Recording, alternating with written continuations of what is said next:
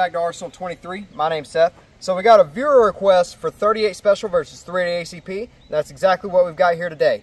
So for our 38 Special gun, we've got a Ruger SP101 with its 3-inch barrel. And for our 380 ACP, we've got a Smith & Wesson Bodyguard with its 2 3/4-inch barrel. Now we're going to be using the same ammunition for both calibers today, that being the Hornady Critical Defense. For our 380 ACP, we've got a 90-grain projectile, and for our 38 Special, we've got a 110-grain projectile. So let's see if those projectile weights really matter. Let's run some rounds through the chronograph, see what kind of numbers we get. Well, hang on there, Seth. Let's not get ahead of ourselves. Let's learn a bit more about both calibers we're testing today. So let's start with the 380. The 380 dates all the way back to 1908, when the legendary John Moses Browning developed the cartridge for use in the Colt New Model 1908 pocket hammerless pistol.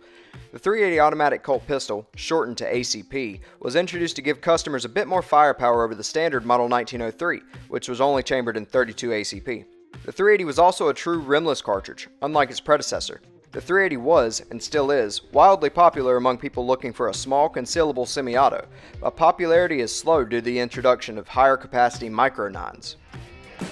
The 38 Special, however, remains popular to this day.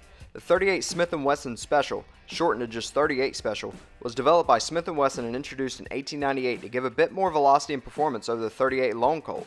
The 38 Long Colt failed to penetrate the shields of opponents during the Spanish-American War, so the U.S. government contracted with Smith & Wesson for a new revolver cartridge.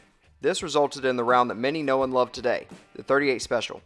Although the case is much longer than typical semi-auto cartridges, the 38 Special was originally designed as a black powder cartridge, and due to the relative inefficiency of black powder, needed a much larger charge, hence the longer case.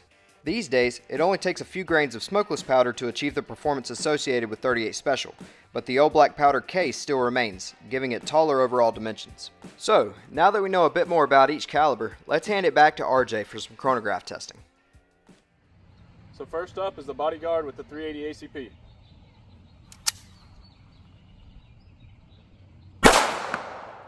.815, 849,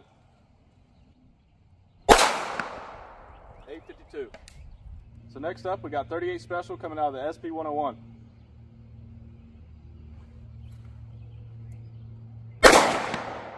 945. 940. 947.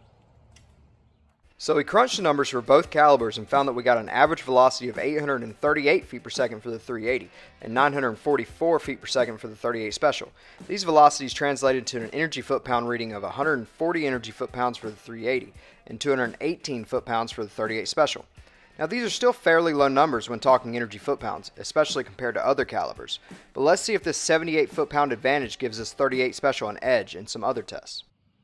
Alright, so let's see what 380 does in our penetration test.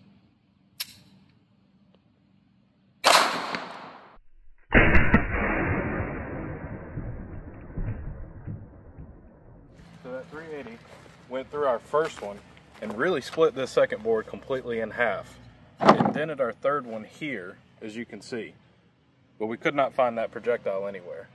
Now let's see what 38 Special does in our penetration test.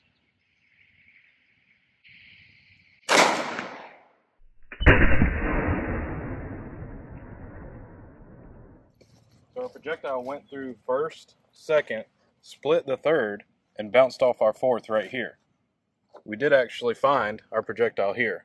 As you can see, did not open up. Alright, so now let's test some ballistic gel. Now you'll notice that we have 4 layers of denim on the front of the gel block. This is again a viewer request to make sure that these hollow points can go through heavy clothing and still be effective. First up is going to be the 380 ACP out of the Smith & Wesson Bodyguard.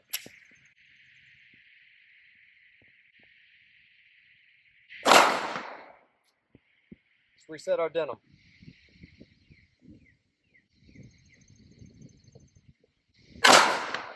Now let's test the 38 Special out of the SP101.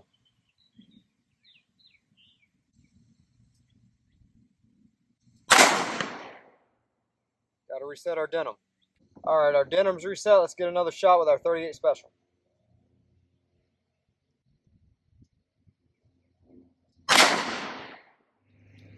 So we made it through 4 layers of denim, no problem at all.